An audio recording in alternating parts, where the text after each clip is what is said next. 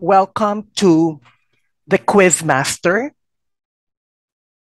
This is final coaching number 26, live online review class, LET secondary English major. I am your lecturer, LET lecturer, Professor Paul Iranio, a faculty member of the University of San Agustin here in Iloilo City. So let's start.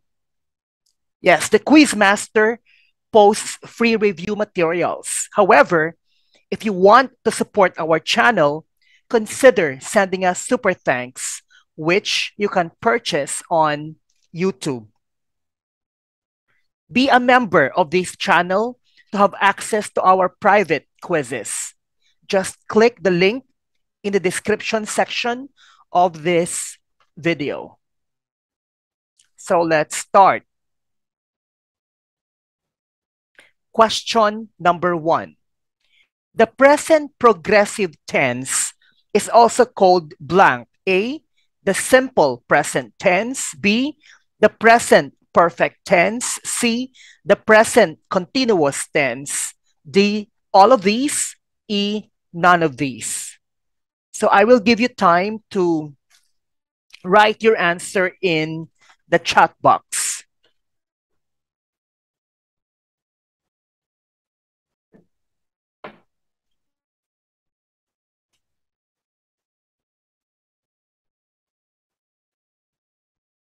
Yes, Ronami, what's your answer? Yes, your answer is letter C, the present continuous tense. How about you, Carlito? What is your answer? Also letter C. Leo also answered letter C, and that is the correct answer. The present continuous tense. The present progressive tense is also called the present continuous tense. So, what is the form here? The form here is I am doing something. Saan ito ginagamit? And yes, for things that are happening right now. Okay? For things that are happening right now. Like in our case, we are studying. That is the I am doing form, present continuous tense or present progressive tense. When we say we are studying, it means we have started studying, we are still studying, and we haven't finished studying yet. So we are studying. So bakit my present progressive tense and my present continuous tense? Yes? And why do we have this term present progressive tense and another term present continuous tense? Yes, Anne? Please type your answer in the chat box. Okay, yes. Sa American English, anong term ang ginagamit? Yes, present progressive. How about in British English? Jennifer? Yes, present continuous.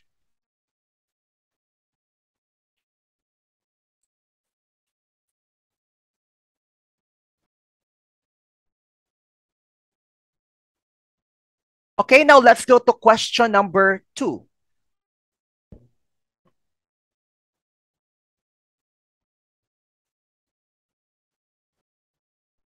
The prefix blank means self-awareness. A, intra. B, meta. C, extra. D, ultra. What is the correct answer? I will give you time to write your answer in the chat box.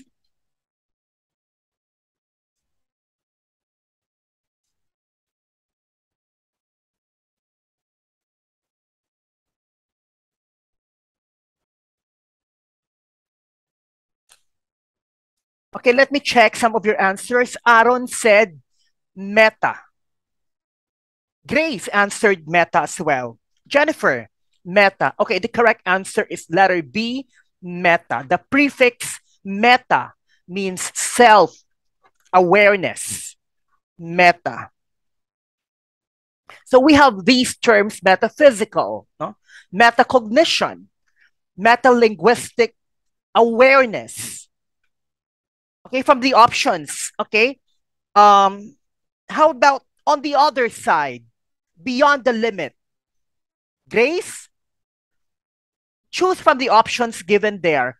We have intra, meta, extra, and ultra. On the other side or beyond the limit? Yes, that's ultra, correct. How about beyond or outside? Jennifer, beyond or outside? Yes, that is extra. No? Extra means beyond or outside. Anton, how about within? Yes, within is intra.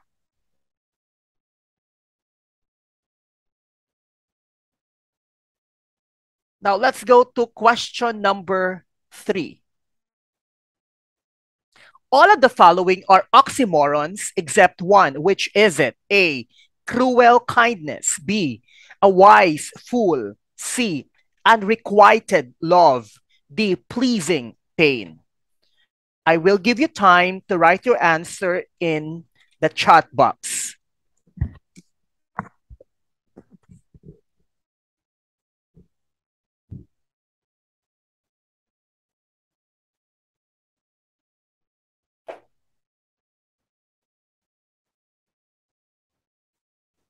Okay.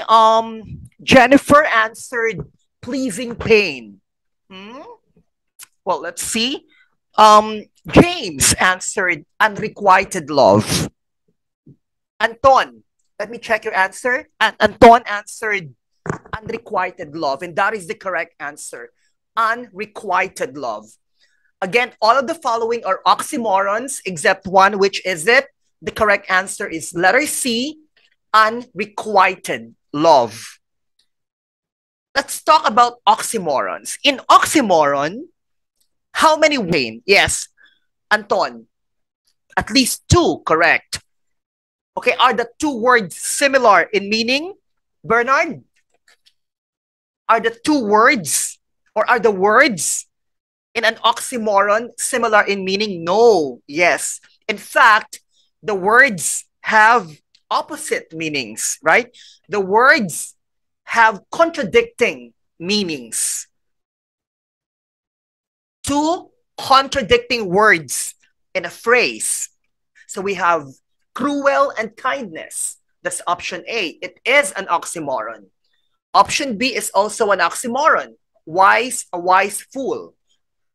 The word wise and the word fool have contradicting meanings. Wise is positive and fool is negative. Pleasing pain as well, right? These are oxymorons. By the way, what do you mean by unrequited love? Ronami, what do you mean by unrequited love? Yes, unreturned love, right? Now let's go to question number 4.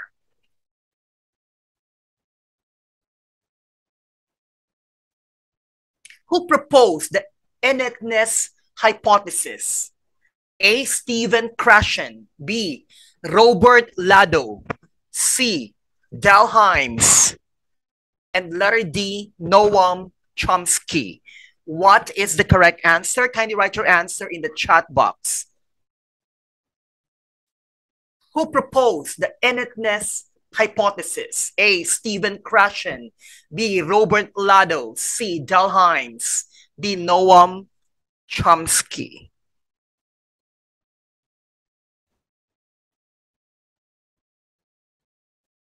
Okay, Bernard, what is your answer? Bernard said Dalheims. No? How about Anton? Anton also answered Dalheims. No. Yes. James, what is your answer? Noam Chomsky, and that is the correct answer. Who proposed the innateness hypothesis? Noam Chomsky. When you say innate, when you say innate, it means inside, right? It's already there. Innate hypothesis at birth, we already possess language knowledge. It's already there, right? Kailangan lang i-develop, kailangan lang i-enhance. Okay? According to Chomsky, we all have the innate capacity to learn a language, right? Innateness hypothesis. Now let's go to question number 5.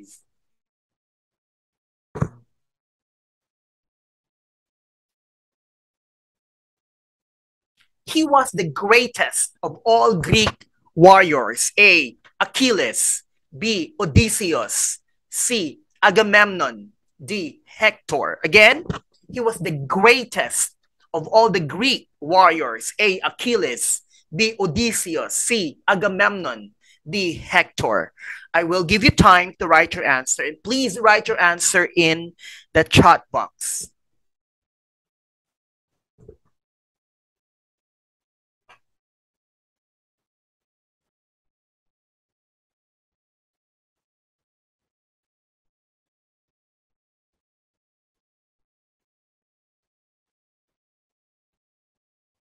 Okay, Carlito, what is your answer? Achilles? Leo answered Achilles as well. But Anne answered Odysseus. Let's check.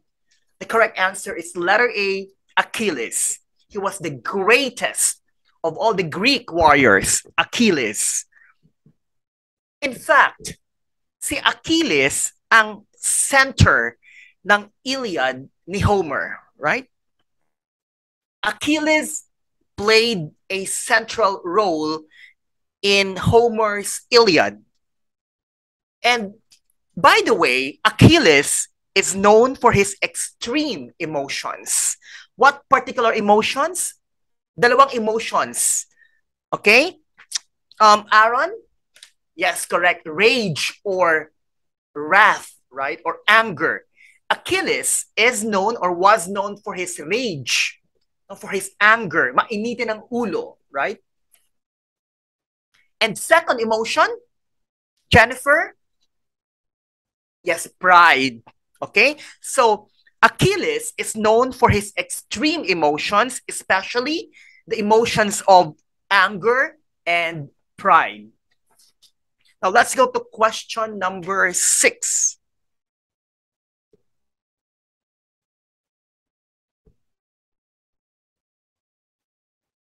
In literature, the term genre means A, analysis, B, origin, C, meaning, D, classification. Again, in literature, the term genre means A, analysis, B, origin, C, meaning, D, classification. What is the correct answer? I will give you time to do that. Please write your answer in the chat box.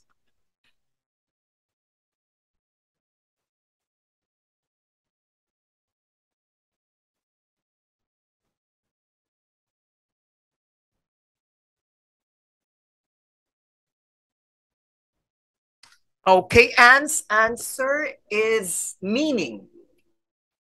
Aaron's answer is classification. The answer of Grace is meaning. Okay, the correct answer is letter D, classification. Okay, in literature, the term genre means classification. Okay, genre, how literature is classified. Prose or poetry, fiction or non-fiction. So my question is, what is the basis or what are the basis of classification? Paano natin kinaklasify ang literature, right? Ang panitikan. Okay? Can you give me one of the bases? James? Just try. Write your answer in the chat box. Okay, form, correct. We classify literature based on form. Okay, another basis of classification, Anton? Please type your answer in the chat box. Yes, correct. Style. Okay, so form, style, and what's the other one? Bernard.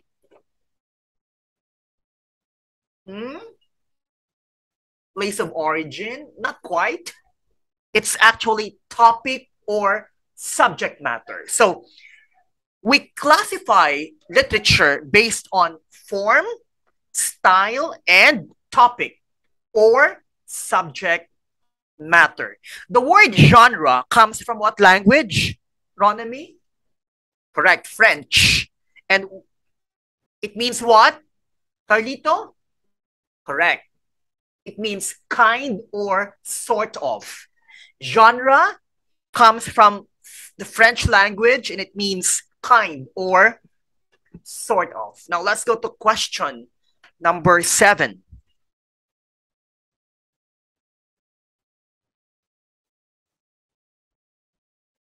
Open the door, blank. A, don't you? B, can you?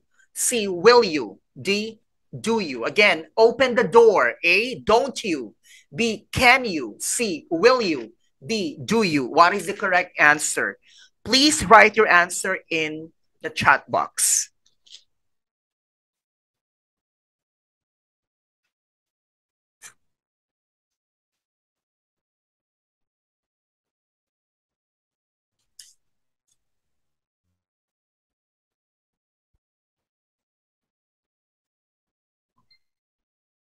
Okay, Bernard's answer is will you? Anton's answer is also, let me check. Will you? Yes. James' answer? Yes. Okay. The correct answer is letter C, will you? Right? Open the door. Will you? Anong structure ang involved dito? Correct. Tag questions. The basic rule in tag questions is a positive statement gets a negative tag question and a positive statement gets a negative tag question, positive, negative. And a negative statement gets a positive tag question, right? Question, James. Are tag questions really questions? Please just type your answer in the chat box. Are tag questions really questions? No, correct. It only wants affirmation, right? Agreement or attention. It's raining, isn't it? It's not raining, is it? It's not really a question. It only wants affirmation or agreement or attention, okay, from the other party. Again, the basic rule is positive, negative. A positive statement gets a negative tag question. Negative, positive. A negative statement gets a positive tag question. And we also have irregular. How about here? The structure here. Open the door, will you? It does not follow the usual rule, the positive, negative, the negative, positive rule, because this is an irregular tag question. Open the door. When you say open the door, you are asking someone to do something, right? It is an imperative statement, right? An imperative sentence. No? It gives command, right? Basta po imperative or command, yung tag question is always will you, right? If you are asking somebody to do things for you, always the tag question is will you. Okay? Wake up, will you? Come here, will you? Close the door, will you? Okay? Study hard, will you? Okay? Question number 8.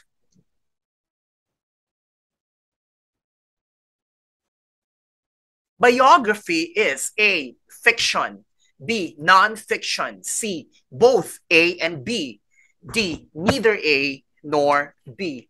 What is the correct answer? Kindly write your answer in the chat box.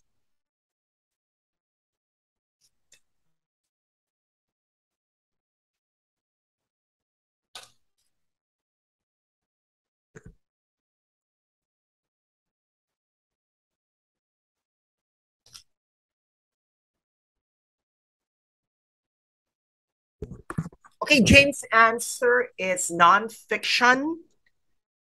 Jennifer's answer is nonfiction as well. How about you, Grace? What is your answer?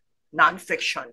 And that is the correct answer. Biography is letter B, nonfiction. Aaron, what is a biography? Okay, please type your answer in the chat box. What is a biography? Let me check your answer. Yes, it is um, a life story of a person, right? Written by another person.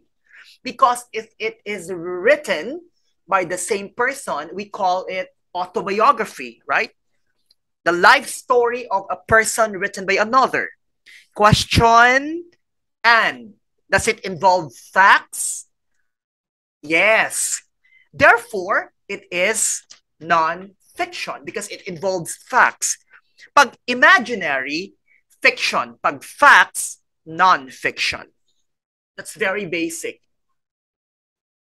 Now let's go to question number 9. Which of the following contractions is incorrect? A, I mightn't. B, I must have. C, I oughtn't. D, I hadn't.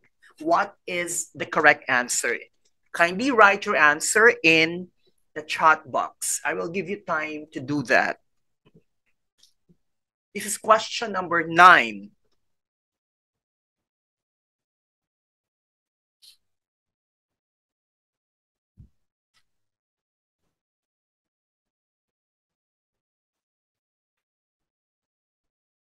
Okay, first, Ronami, what is a contraction?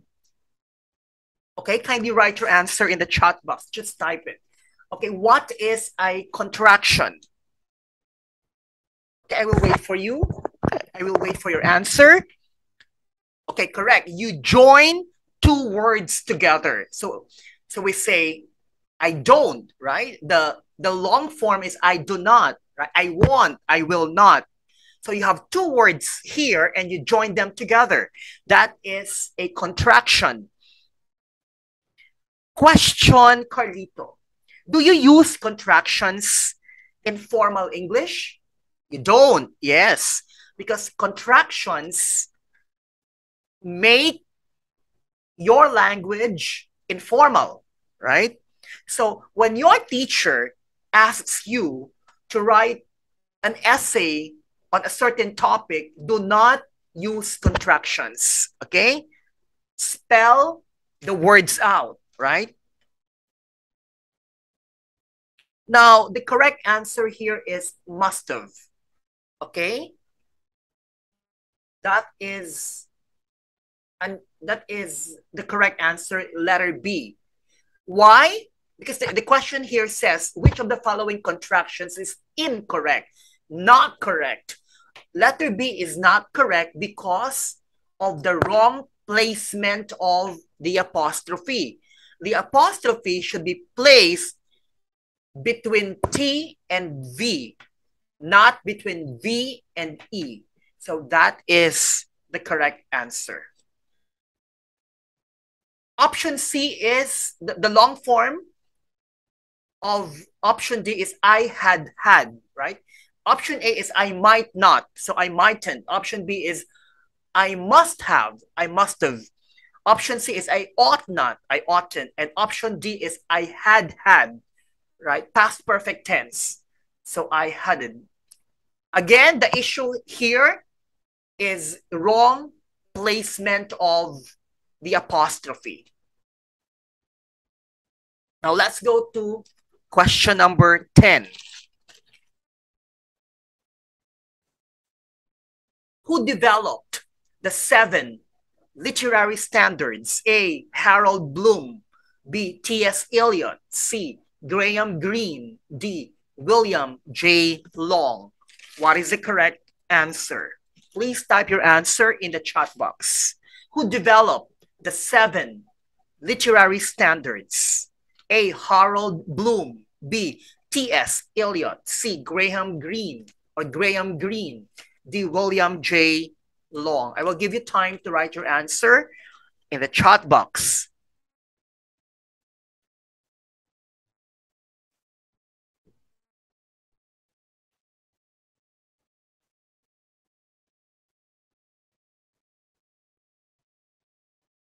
Okay, Carlito, what is your answer? T.S. Eliot? No. How about you, Leo? What is your answer? Oh, Leo answered T.S. Eliot as well. The correct answer is letter D, William J. Long. Who developed the 7 literary standards? William J. Long. Who is familiar with William J. Long? Do you know anything about him? None? Okay. He was an American writer, right? He was an American writer and he developed these 7 literary standards. And what are they? I will give the 7 standards, literary standards developed by Long. We have artistry. That's number 1. Number 2 is suggestiveness. Number 3 is intellectual value. Number 4 is spiritual value. Number 5 is permanence. Number 6 is universality. And number 7 is style. Again, artistry.